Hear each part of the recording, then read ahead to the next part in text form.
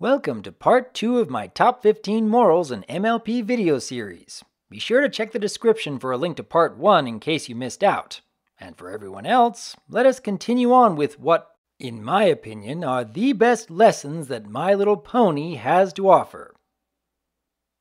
But I'm glad I realized that even if you're fighting for something good, you're still responsible for your actions. And if something bad happens that you didn't intend, you shouldn't give up hope or lose faith in yourself. Yeah, all you gotta do is make it right. It is one thing to stand for what you believe in, to make your voice heard for a noble cause, but something else to be also willing to make sacrifices for that belief, to make up for any negative side effects that may arise, whether intentional or not. At times I do wish that Daring Dunn could have explored this aspect a bit further, but the core of the lesson is still intriguing. Holding on to faith in the midst of others trying to shout you down. And yet still finding the courage to do better in the future. It's a good bit of perspective. You know, it's kinda weird. No matter how many times others tell you you're great, all the praise in the world means nothing if you don't feel it inside. Sometimes to feel good about yourself, you gotta let go of the past. That way, when the time comes to let your greatness fly, you'll be able to light up the whole sky. Similar to Hurricane Fluttershy, this is another conflict that begins with a character unable to cope under pressure.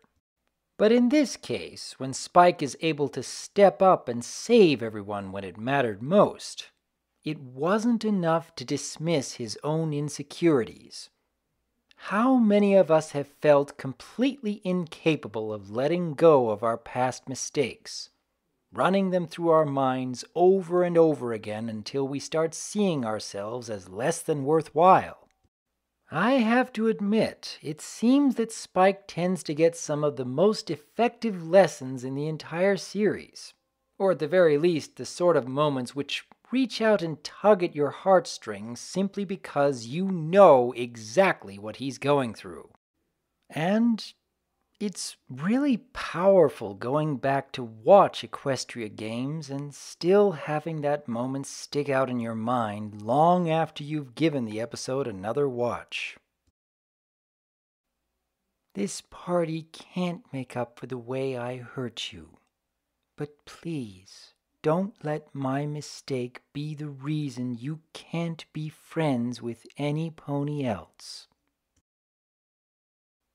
It is a fact of life that we cannot see all ends.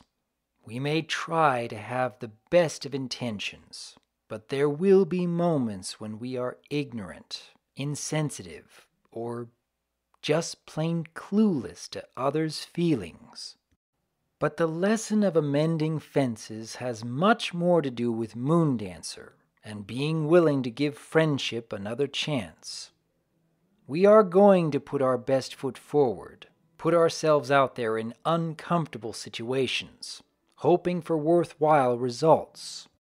But when we have our hearts broken, feeling as though life has treated us less than fair, and despairing over the very idea of why we ever thought about taking that risk in the first place, I hope each of us will remember, even in our saddest moments, we cannot and should not let rejection define us. We learn, we grow, we accept the negative experience in order to work towards a more positive future. And I'm glad to see that both Twilight and Moondancer learned so much by taking risks in this episode. Today I learned how important it is to be honest with your friends when they're doing something that you don't think is right. A true friend knows that you're speaking up because you care about them. This is certainly one of the harder lessons to implement in real life. watching a friend or family member doing something that you can't help but feel is wrong, and yet wanting to believe that they know what's best for themselves.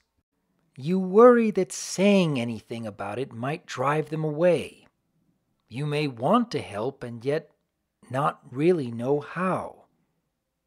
It's quite the eye-opener watching how Spike keeps justifying to himself that Rarity's obsession isn't really as bad as it seems, and seeing just how much courage he needs to build up just to confront Rarity about her problem, which Spike himself introduced her to. It's a really difficult lesson for Spike here, and one that I really have to respect. I love the daring do that solves puzzles and uses her brain to get out of tough situations, and she did way more of that in the original trilogy.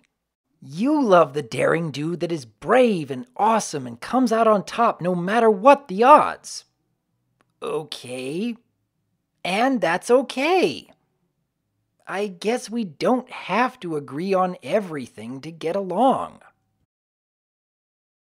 It was quite the surprise to see My Little Pony delving into the subject of fandoms, and even more so how easily divided fans can be on what they feel most passionate about. And being someone who enjoys discussing some of the more intricate details of a show about pastel-colored ponies, this particular episode really got to me.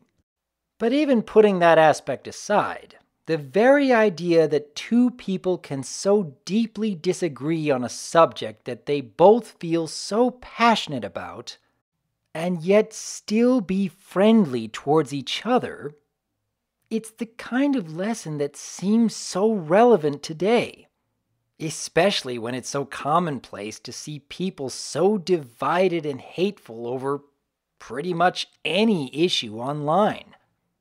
We don't have to agree on everything to get along.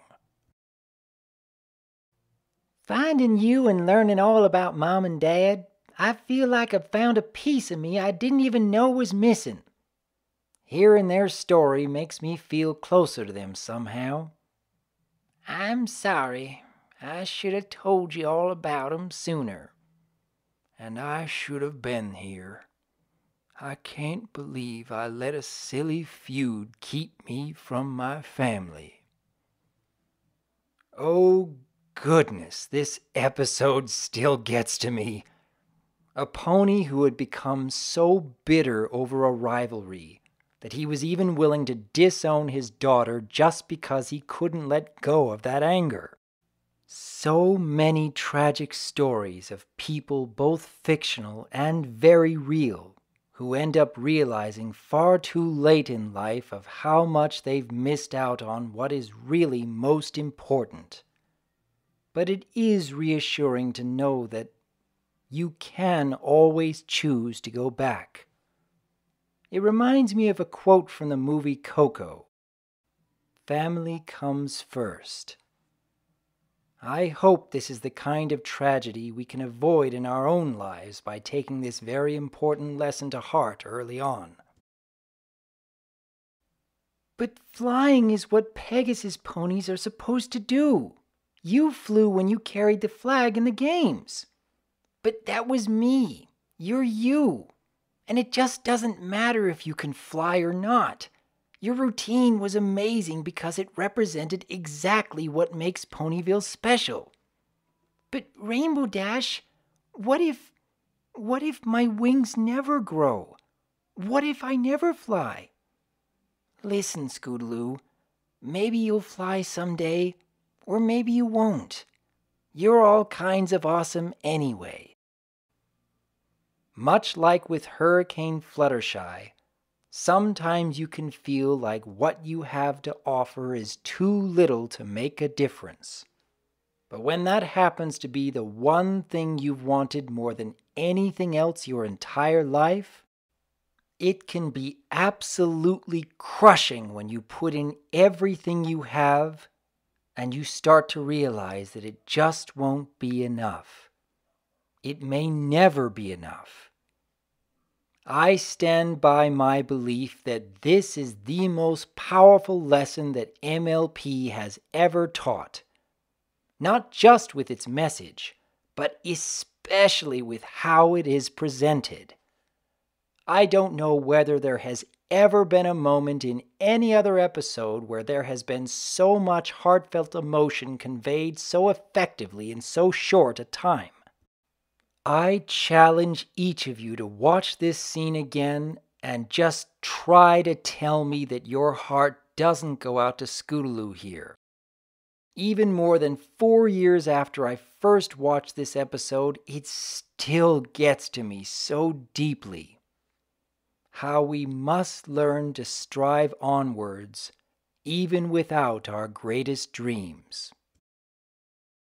I hope everyone watching today will take a few moments and ponder these wonderful messages that MLP has given us over the years, and perhaps even respond with a list of their own in the comments below. As I've said before, these kinds of videos really can't keep from having at least a little bias in them, as some stories and character moments will tend to hit some people harder than others. But I know that I've thoroughly appreciated the kind words and uplifting morals that MLP has shown, and I hope to see even more in the coming days. Until then, as always, I am Dr. Wolf, and I look forward to hearing from you.